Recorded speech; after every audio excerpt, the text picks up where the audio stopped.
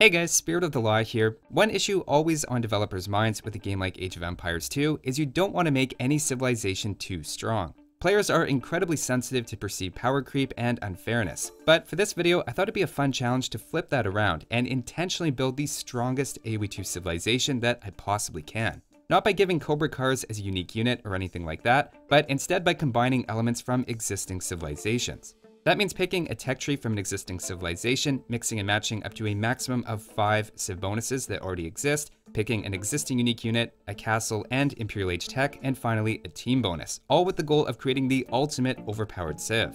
Of course, depending on what kind of civilization you want, whether archer, cavalry, etc., you get a very different result. So I'll be offering a few different builds based on different strategies. I think I've put together a few really broken civilizations, so let's check them out.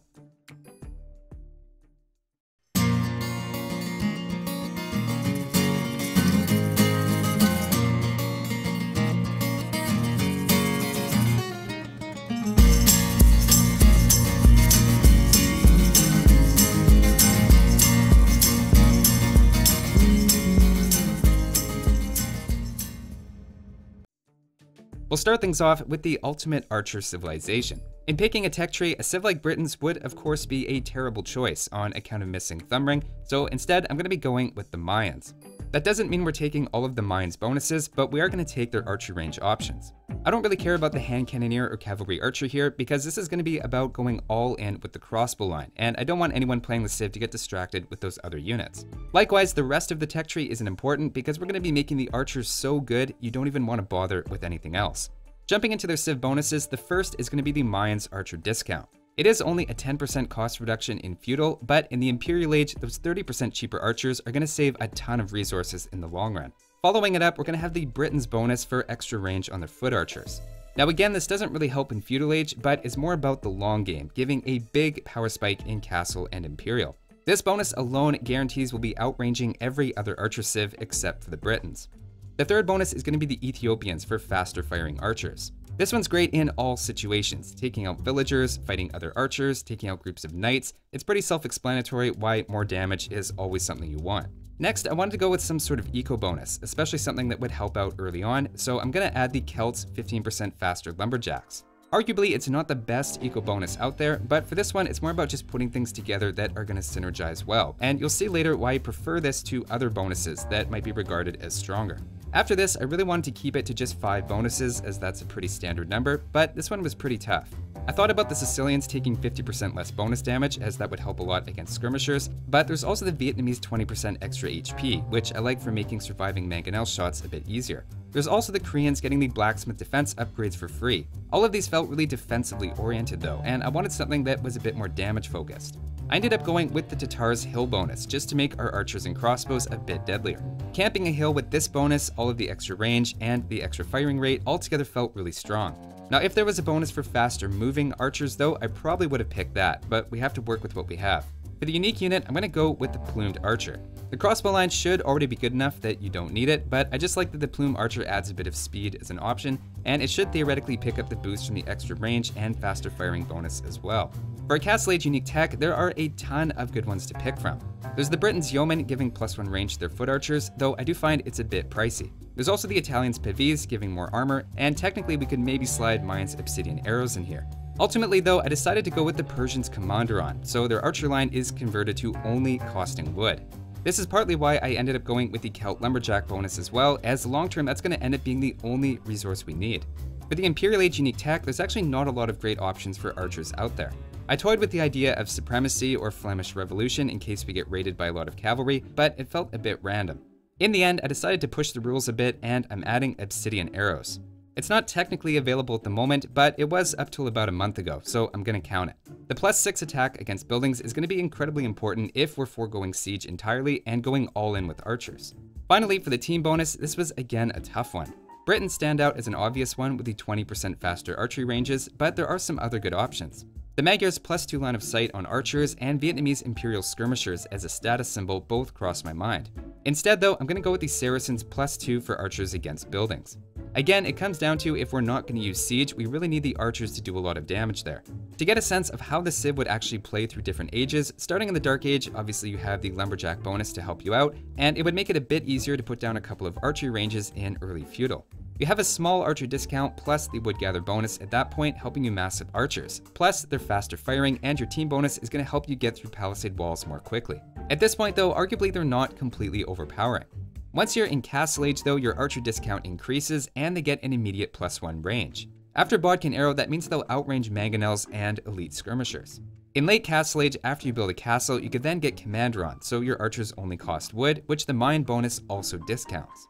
I think that plays really nicely into your lumberjack bonus as well, and you only really need a handful of farms at that point for techs and villagers, while at the same time just keep pumping out extremely cheap, fast-firing, long-range crossbows.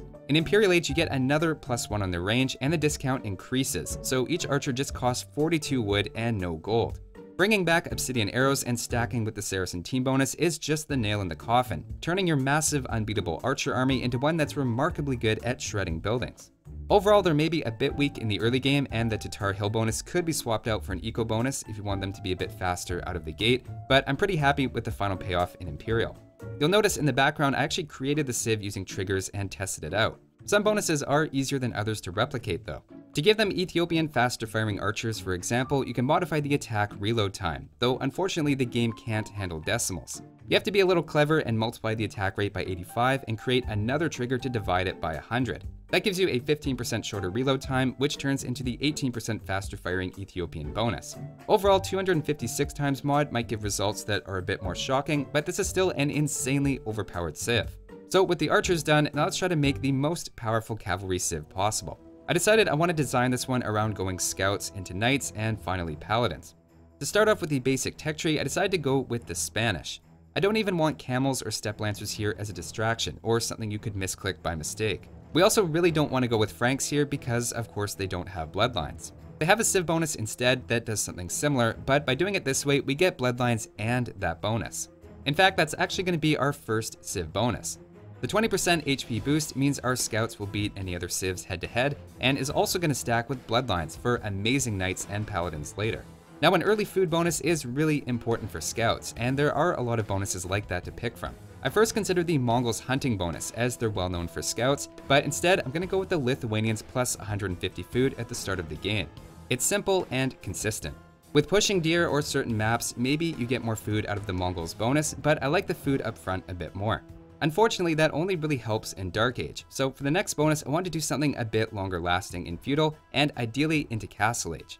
I considered Khmer not needing prerequisite buildings to save on the barracks going up, or Huns not needing houses, which has a longer term but larger payoff. Instead though, I'm going to give them the Vikings free wheelbarrow and handcart bonus. Wheelbarrow primarily helps with farming and is enough to make Vikings a decent knight civ even without bloodlines. I think it's reasonable to call it one of, if not the strongest eco bonus in the game, and it happens to primarily benefit the resource that's most important for scouts and advancing quickly to Castle Age. For the fourth bonus, I thought about Burgundian stable techs being 50% off, which saves a lot toward Cavalier and Paladin, Magyar's cheaper scout line, and the Portuguese gold discount. I was looking for another bonus that would somehow help spam a lot of units. I ended up going with the Berbers cavalry discount. Long term, I like that it's going to save us a lot of gold, and it's also going to make it a lot easier to build up overwhelming numbers in Castle Age. At this point, that's basically 4 eco bonuses though, so to finish off, I wanted some sort of stat buff. Some good ones would be the Lithuanians +1 attack on knights per relic, Turks +1 pierce armor on scouts, the Magyars free attack upgrades, or Teuton's extra melee armor. None of them really felt like they helped both scouts and paladins though, until I remembered the Sicilians negating 50% of bonus damage. If you're going all in with cavalry, you're going to run into a lot of pikes, so this bonus should help a ton with that. For the unique unit, I figured you probably don't need one, but I threw in the lightest just for the melee armor negation, just in case you come across some Teutonic knights. For the Castle Age unique tech, I gave them Chivalry for 40% faster working stables. This affects research time for the Paladin as well, which means they're going to come in even sooner. For the Imperial Age unique tech, there were actually several good ones to pick from. The ones that jumped out to me were Burmese Manipur Cavalry giving +6 against buildings, and also Bulgarian Stirrups if we want to move it up from Castle Age, which increases the light cavalry and knight lines attack rates by 33%. But instead, I'm going to go with Farimba for +5 cavalry attack. That should end up being reasonably similar to Stirrups, but helps more against high melee armor. Unfortunately, it is a bit of an expensive tech, but we should have a good enough economy for it. Finally, for their team bonus, there are a ton of great ones to pick from. The ones that jump out to me are Mongols' extra line of sight on scouts, Persian knights having +2 against archers, Huns' 20% faster working stables, and Franks' +2 line of sight on knights. Personally, I love the Mongols' line of sight bonus, and it's probably my favorite team bonus for scouting and raiding. But after we make some beastly knights, I don't want to give them away to conversions. The way it stands now, you can't really counter our knights with the pike line, so I think we'll run into a lot of monks. For that reason, I'm going with the Teuton's conversion resistance to put a stop to that, or at least give our knights a fighting chance. Thinking about how playing the civ would actually feel, you have a really nice Dark Age with the 150 extra food. There's no stress about sustaining villagers or worrying about having enough food to click up. The initial scout rush gets out to a great start because of that, backed up by more HP, especially after bloodlines, which remember we have. On top of that, our scouts are only taking half damage from spearmen. Just looking at 74 HP on feudal scouts is pretty scary, and you could commit fully to feudal with those stats and probably do just fine. On the other hand, better farms with wheelbarrow keeps things moving along so we can quickly reach the castle age. Once there, you switch over to knights with 140 HP, a 15% discount on their cost, while taking half damage from their counter units, all topped off with resistance to conversion. It's hard to think of what exactly you would do against this civ, and they even have a great economy backing it up, so production isn't an issue either. Finally, in Imperial Age with Chivalry Research, you can fly through Cavalier and Paladin upgrades, which then have 212 HP, a 20% discount, plus 9 attack, that's one more than a Lithuanian Paladin with 4 relics, all while negating half of a Halberdier's bonus damage and resisting conversions. The stats could easily be beefed up a bit more by substituting one of the eco bonuses or chivalry for something stat related, but in this case I think building a really strong economy is the best way to go. And finally, the last one to round out the trifecta is an infantry civ. The goal for this one was to make a civ where it was viable to go militia into longswords and champions, just spamming the swordsman line for the entire game. Now, I know what you're saying, that civ already exists, but let's see if we can make them a bit better. For starters, the tech tree I'm going with is the Incas, mostly for variety. Obviously, for civ bonuses, we're going to start with the Goths discount and the Japanese faster attack rate. These two are the best infantry bonuses in my opinion, and we're going to need both. For the third bonus, I went with the Malians' extra pierce armor on their barracks units. I like this because it addresses their weakness to archers, and so far all 3 bonuses will apply to all barracks units, meaning we're going to give it to Eagle Warriors and the Spear line as well. For the 4th civ bonus though, I really am going to push the Swordsman line, so I'm going with the Bulgarians' militia line upgrades for free. This is great for getting men-at-arms instantly when we reach feudal, but it's probably even better in Imperial Age. Normally Bulgarians don't have access to champion, but the tech tree I picked does, so the bonus saves us having to get the champion upgrade. The 5th and final bonus is a really tough one. There's Burmese extra attack, Vikings HP, and Celt speed, but the fact our only eco bonus at this point is the Goths discount had me a bit nervous. I decided to throw in the Vikings free wheelbarrow and handcart again, just so you're able to spam from 2 barracks in feudal age and eventually save up for castle. Wheelbarrow is basically a 13 to 15% boost in farming, plus it puts you 3 villagers ahead of someone who has to research it, so it's a big deal. I really wanted to include the Celt speed bonus and see it stacked on top of squires, but just didn't have room for it. Next, for the unique unit, I gave them the Huskarl, just so that they have something good against archers. They should already have very good Eagle Warriors, but it's just another option. For the Castle Age unique tech, there's actually a couple of very reasonable choices. I thought about Viking Chieftains giving infantry extra attack against cavalry, and Anarchy would also be a good one here if you wanted to make a really Huskarl-based civilization.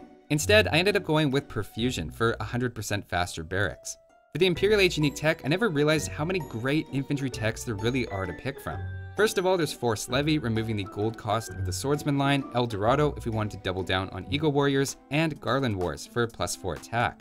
It was a tough choice, but I ended up going with the Bulgarians' unique tech Bagains for +5 melee armor on the Swordsman line. Combined with the Malian Pierce armor bonus we already have, our champions are going to be insane, and we'll take a look at their stats in a second.